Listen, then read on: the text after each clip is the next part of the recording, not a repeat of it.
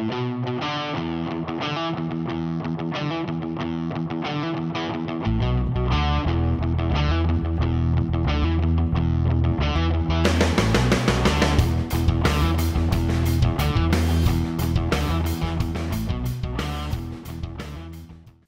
everybody, welcome to Paperclipping. I'm your host Noelle Hyman. One of my favorite things to do when I'm in the mood to get really creative is I like to make mini books.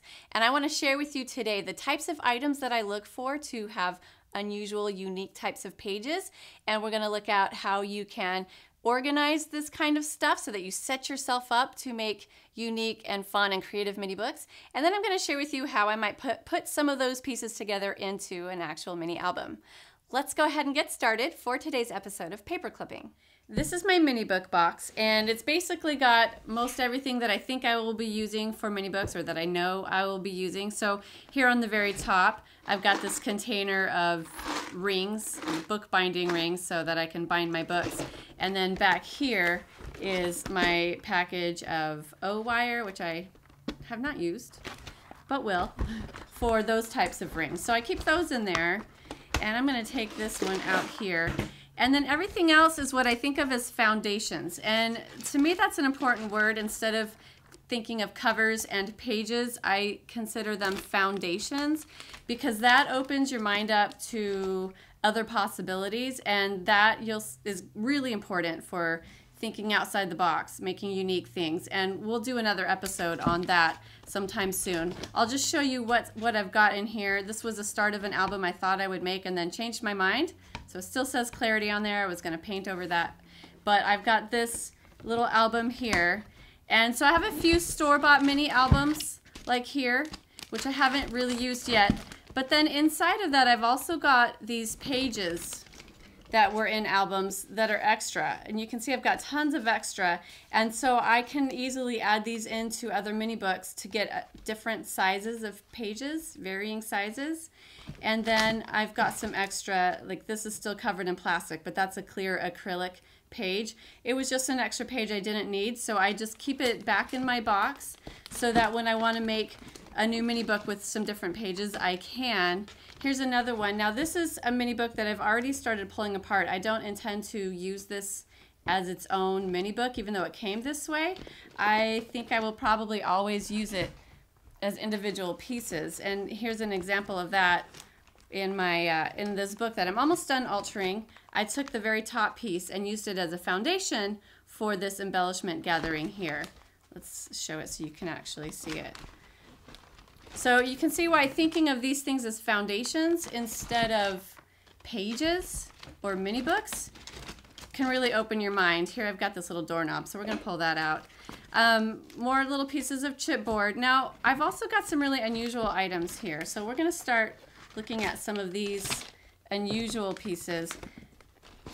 And these are the kinds of things that normally you might throw away or recycle that I tend to keep because I know they can make something interesting potentially. So this was from Hipstamatic or something like that. It's a phone app for photos. And our pictures came in it. So I thought it was a really cool envelope. You know, it came like this. You open it up, it says Joy right there and some really cool graphics. It's got this window right here. That's where our pictures were. And it's a pocket there. So I know I can do something cool with that. And I'm actually going to do something cool with that today. So we'll set that aside, look at a few more things. This, I don't know what I'm going to do with this. This was part of some packaging, but it's good quality. I like that it opens up and it's got these spaces in between here. So I could do something with that. I could somehow make maybe a mini book inside of it and the pages would open up because it's nice and thick. It's got that page or that space there. So like I said, I don't know what I'll do with it or when I'll use it, but I'm sure I will at some point, so I'm keeping that. These are these are part of the packaging from Tim Holtz. And some of his products have really nice even circles. So they're not irregularly spaced, they're nice evenly spaced. Some of them are irregularly spaced and I don't keep those. But when they have a nice even spacing, I keep them, and we're going to use some of these today. Here's another one. I don't know if I'll use this one, but at some point. But because it's evenly spaced, I'm keeping that. and these will become a foundation or a page inside of something. This I found at Goodwill. It was the top of some kind of a caddy, and I bought the whole thing and then I gave them back the bottom. I just wanted to keep this because I think this will make a really cool cover. I love that little doorknob there. I'm not sure how I would assemble it, attach it, but I know I can find a way. So it stays in my box. These are leftover pages from a mini book where I had acrylic pages like this, and they're all scalloped. I had these ones, and then I had chipboard pieces. And I never, when I bought it, I never intended it to use it the way it was intended, which was as one whole mini book. Instead, I decided I would use it in parts and pieces. So an example of that is in this mini book right here. I cut up a chipboard piece, added glitter to the outside, and then also to this side here. And so now I can use these. I could use one page could now become 2 different pages because I cut it in half and I use it in my mini book, and it adds a lot of really interesting, unique variety to my pages like that. Okay, so let's see what else we've got here in this box.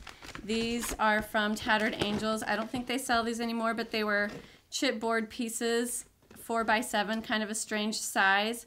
I've used them in a mini book, and we can look at this one right here. Lots of unusual sizes here, and if we get, here's another one of those scalloped pieces.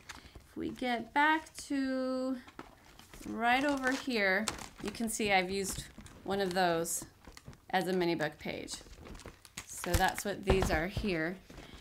And we're gonna keep digging a little bit further. I've got these random leftover chipboard pieces. I'm getting ready to, these are covers or insides of pages. Actually, these came in a binder. So they were the inside pages of a mini album. And I like to use them as covers instead. And I think I might use this one as the bottom cover of a book we're gonna make today. So I'm gonna set that aside. You can see I've got more larger sizes of papers, another scallop here, more covers. Here's another a piece of packaging of some kind, which I thought was cool. It's a thinner piece of chipboard, but the reason it's cool to me is because it's got this here. So doesn't that look like a binder now? I'm not really sure how it was used. It was probably holding something underneath like this. So if I want if I want a mini album that doesn't have to be super sturdy, because there is a difference. I have some that need to be sturdy and some that don't. Then this might be a fun thing to use. Or I might be able to do something to it to make it more sturdy. Maybe add some smaller chipboard pieces to fit to it. But I like that it's got that kind of binder appeal to it. One other thing that I know is deep down in here, I've got, a canvas piece that's on chipboard. So that could be used as a foundation or a cover. And then this piece right here, this was from a clothing package. It's called Love Culture. And so I had 2 of those and really liked that whole idea. And so I've used it as the back cover of this mini book. And now this is one of those mini books where I'm fine with it being flimsy. It doesn't need to last for the generations to come. It's just a fun little book that I wanted for me. So we're gonna go ahead and now use a few of these items and make some parts of a mini book. Here's what I've got so far for our book for our visit to Hawaii this year. And I'm just going to show you a few of these pages. I have not added much embellishing yet. That's the last thing I do, that and the journaling. And so I'm not quite ready for that. So it's still pretty simple, but I know I want to add something here because this is now the beginning of a new section. We went to Hanauma Bay and I'd like a page that's a little unusual. So I think that is a great time to use this little packaging piece. And the first thing I'm going to do is cut away this lipped edge here. So you want to do that with a really good pair of scissors that'll cut nicely through thick plastic. I want to embellish these little pieces, and I decided I'm going to do that mainly with rub-ons. So here's some of the rub-ons I'll be using. And then I also have some different embellishments and pieces. This is a little piece of memorabilia that I'm going to add to it too. This will go here. So it's time to start rubbing those rub-ons on. The front of my little page is done now, and I've got my smashed penny memorabilia from our trip. And because I used rub-ons, I can flip it over, and the back side looks pretty cool too. I just want to add one thing. I'm going to add this big giant flower here to the center. I have a rub-on, or not a rub-on, a glue dot right there underneath my brad. And I've got that in the center. And I think I'm gonna leave these. These are the backs of the, like a button and some different pieces that I put there on the front. I think I'll leave them. If they start to bug me, I could always put some bling on it, but I think I actually like it.